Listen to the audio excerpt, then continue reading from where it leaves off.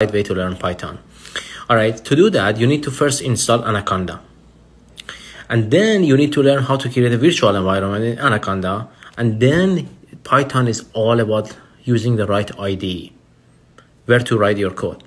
You can use VS Code, you can use PyCharm, you can use Sublime Text. None of them is the right way to start your career in Python.